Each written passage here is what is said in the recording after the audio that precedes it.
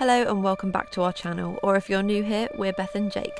We live in our self-built tiny home on wheels. Thank you for joining us on this adventure. This week we're in Wales. Spoiler alert, it's spectacular. So hello and welcome back. Today we're going to take you through some spots in the Brecon beacons, and today we are joined by Callum and Tash and Polly Olivia. Hi. I'm already out of breath. Me too. But today we are going up to see Cine Fan, which is spelled L-L, but that's pronounced with us apparently in Welsh. So yeah, so in this video we're basically going to show you around our favourite place in the Brecon beacons. So if you want to find out, keep watching. This walk is called Cine Van Vac, which translates to Little Lake Near the Peak. Legend has it a young man agreed to marry a beautiful girl who arose from the lake, with the condition that he would not hit her 3 times. He agreed. They were married with 3 children. Sadly, over time the man did hit his wife 3 times, so she went back to the lake like she promised, taking her ploughing cattle with her. They say to this very day you can see a well-marked furrow from the plough running right across the mountain to the edge of the lake. The lady returned to teach her sons about medicine. They became famous doctors and are still known today for having their medical formulae remain in the Welsh manuscripts. This walk is a circular walk. However, today we're only doing a one way and back because unfortunately we came quite late in the day, 5 o'clock, and we arrived at the car park, and as you can see it's already pretty cloudy. Not the best of weathers, but that's what you do. That's what happens if you try and go hiking in England, Scotland and Wales during the autumn and winter months. You'll be battling the weather. But hopefully, fingers crossed, this view which we're going to is, well, firstly a view and not covered by mist, and secondly hopefully it's worth it because it's been one that I've been looking forward to going to for a long time. I've had it saved on my Instagram for ages. I'm hoping it's a good one. We ended up all getting soaking wet on the way to the lake, but thankfully the rain did stop for us to be able to have a good look around. The clouds were really low, so we decided not to walk up to the main viewpoint. We were hoping to have the view of the entire lake from above, but the weather had different plans for us. It was still a really enjoyable walk, and we can't wait to come back one day and make it to the top.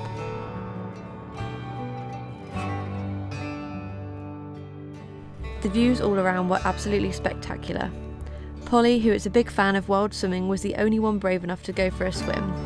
If you would like to swim here, make sure you swim in a smaller lake and not the main one.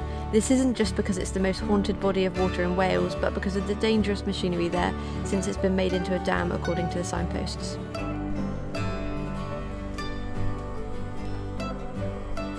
So we just walked all the way up to like the lake thing, but it was pouring down with rain, so we stopped there, came back.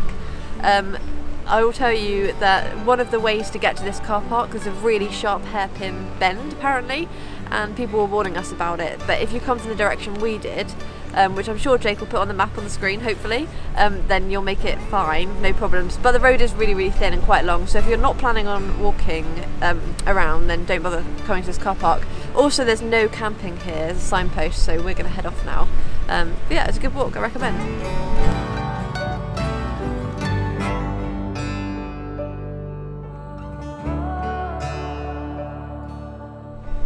So this morning we woke up beside this beautiful reservoir.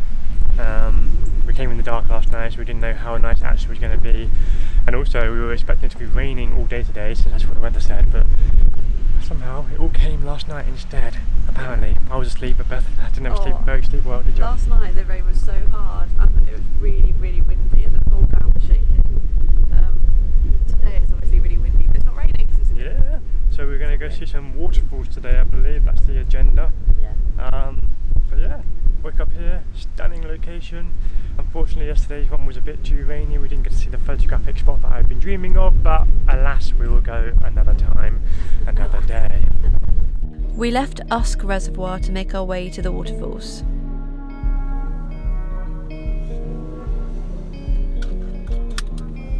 This is officially Wales. You got lots of sheep running around.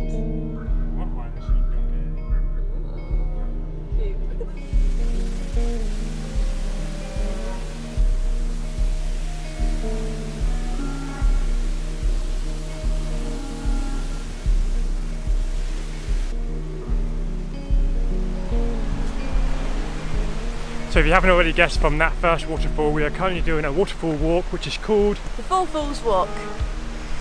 That's what it's called. It is and basically there's 4 big waterfalls that you see along this walk. I've done it a couple of times before, Jake's done it once before. We loved it so much we want to come back and film it to show you guys. But yeah, slightly raining today, so hopefully we'll make it round. I think it's like a 3-hour round trip. Yes. And the car park we parked in was the further away one, so maybe if you park at the other car park it's closer. Only slightly. Slightly, yeah. But that first waterfall, if memory serves, was actually the least impressive of the 4, and it ends with a waterfall which you can actually walk behind. So hopefully we can showcase that and let you get excited. Also, on that note, if you ever came here and you left your car keys, there's some car keys on that tree over there. Oh yeah, there's some car keys hung on the tree. So now you know where to find them.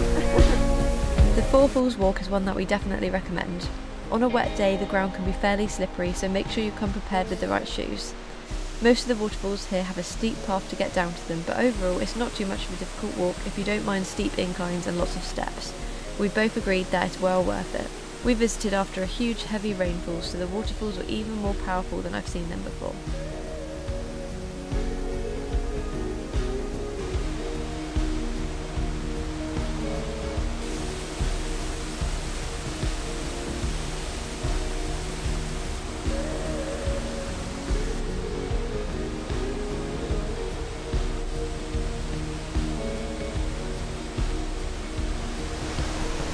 So this is like the biggest waterfall, and I've been here twice and I've walked under it twice, but last night it rained so heavy and it looks pretty difficult to walk under it today. Like, we're stood really far away from it and we can feel the spray, can't we? Oh yeah, we don't want to risk getting the camera wet. So I'll get the GoPro Osmo action out, see if we can get a little bit closer. But I mean, it's amazing just to come and see anyway. 170 steps down. And 170 back up. And it's going to be a challenge going up if you're not fit. So if you are able, it's definitely worth it. It's an incredible waterfall. Yeah. But it's just really powerful today, which is amazing, but not so easy to walk behind. But see if Jake can do it.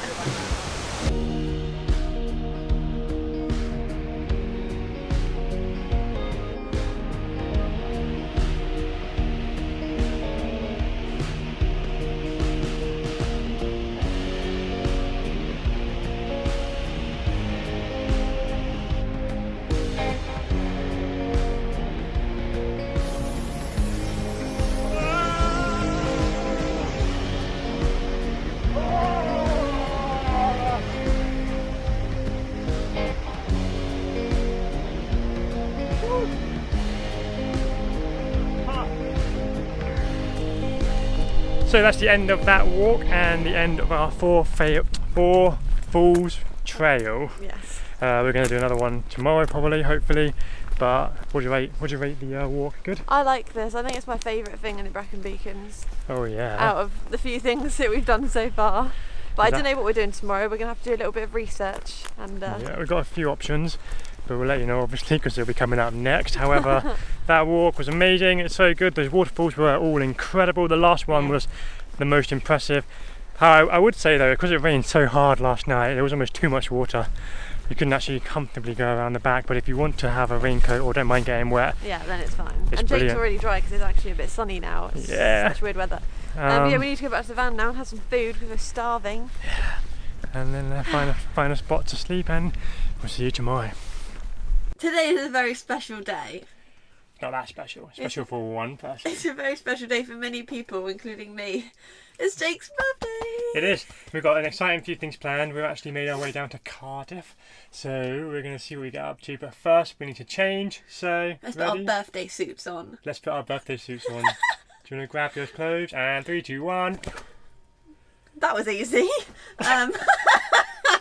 Wow. Wow. So yeah, let's get started with Jake's birthday and see what we get up to and what you can get up to whilst living in a tiny space on a rainy birthday, because it's raining today, isn't it? Yes, and I normally make breakfast, but today Beth is going to make it for me. Hang on, I often make breakfast. No, I always make it. You always clean up. Let's get started. Here we go.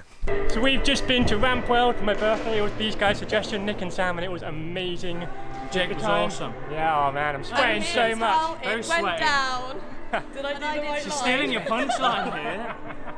Let's see This how isn't it your went. vlog.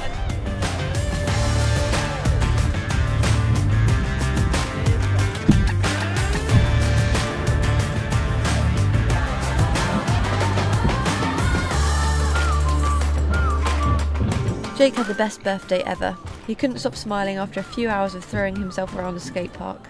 It was definitely a birthday to remember.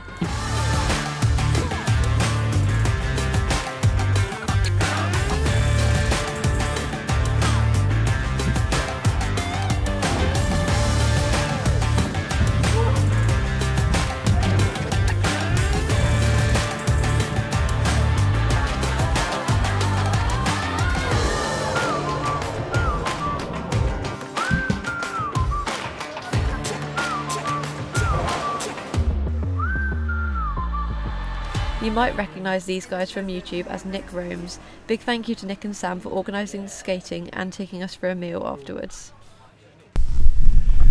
So after the shower yesterday, we pretty much conked out, exhausted from the skating. Yeah. We had another little meal with Nic and Sam afterwards for the evening, and so a big shout out and a huge thank you again for making my birthday extra special, guys. It was extra special, wasn't it? It was. And now we're just about to leave this car park, but unfortunately this car park is riddled with litter, so before we go, we're just going to do our service and pick up a few bits and fill up our bag. There's actually a bin here, that's the worst part about it. It's crazy that there's a bin here, but there's so much rubbish. Yeah. So yeah, well, as a thank you to this car park for letting us stay for a few nights, we'll do that. So it took us all of 2-3 minutes to fill up 2 of these bags. Yeah, my bag's down here. And the shockingly vast majority of it is fast food. Bottles, cans, McDonald's, Tesco's, And whatever. sandwiches. So And people whatever just this come for the is. viewpoint or whatever, or just to hang out and dump their litter. I think it's important to show that it's not van related, because people who live in vans have a bin in their van, and we Yeah. don't buy fast food junk like this when we've got cooking facilities and all that. Yeah. So if everyone can try doing a bit more litter picking, we can try and make this world a better place and hopefully improve each place that we're at. This place is still full of litter, but we've done a little bit, and if everyone does a little bit, then we can all make a lot happen. We finished the week by going surfing with our friends. Jake was so good at surfing as he's done it a couple of times before, and he has really good balance. It was my first time and I can't even explain how much fun I had. We didn't film much of this, but Nic Roams did, so keep an eye on her channel for that vlog. I'll add a link in the description for that if you're interested. And thank you to all our new friends, most of which we met at the Van Life meetup, for making the last few weeks so enjoyable. And thank you for watching. If you enjoyed the video, please feel free to give this a cheeky thumbs up and click subscribe to see us next week.